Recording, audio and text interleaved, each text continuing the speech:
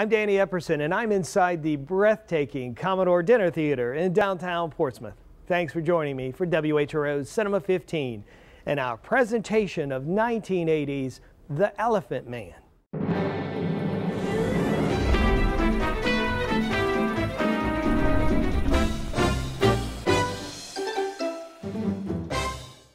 We have a haunting and beautiful film for you this week, shot in dramatic black and white, years after color cinematography dominated the medium. The Elephant Man stars Anthony Hopkins and John Hurt, who is completely unrecognizable in the title role due to the masterful makeup effects. More on that later. The story is based on a historical figure, Joseph Merrick, or John Merrick as he is called in the movie. Merrick lived in 19th century London and was severely deformed. His condition was not due to elephantitis, but actually from a rare medical condition called Proteus syndrome, which causes organs and tissues to grow out of proportion to the rest of the body. The story follows Merrick's journey from freak show attraction to high society curiosity. Hopkins plays Dr. Frederick Treves, the man who studies Merrick and learns to appreciate his humanity. The film was directed by a newcomer by the name of David Lynch. His only other feature directing credit was Eraserhead, a cult midnight film he made as a fellow at the American Film Institute. Producer Mel Brooks, yes, that Mel Brooks, was impressed by the beauty and nightmarish landscapes of Eraserhead and chose Lynch to direct his movie. A big risk to take on an unproven young talent.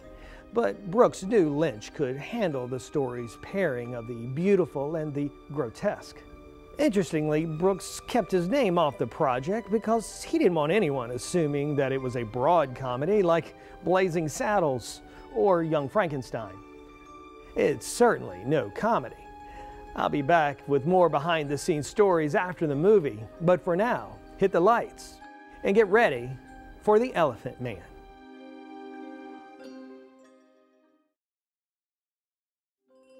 Such a powerful film, and what a performance by John Hurt. Christopher Tucker, credited as the makeup creator, was given access to casts of Merrick's body, which had been held in the Royal London Hospital's private museum for 90 years. Tucker made his designs directly from these casts. In order to play the role of Elephant Man, Hurt underwent 7 to 8 hours of makeup every day of production. The prosthetics weighed around 20 pounds and were glued to his head and shoulders. Early on during production, Hurt tried to catch a quick nap before the shoot started. After all, he was 7 hours into his day before filming even began, and that would last another 10 hours. As he reclined, the weight of the prosthetics put incredible pressure on his neck, and he almost strangled. Hurt then had to learn to nap sitting up, just as Merrick had to do in real life. As we saw in the film, it was Merrick's decision to sleep lying down that led to his demise.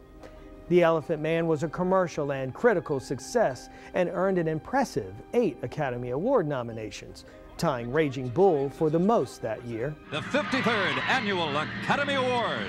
However, the film didn't take home any Oscars. Certainly, it deserved one for Best Makeup, right? Well, in 1980, there was no such award, and people in the industry were outraged.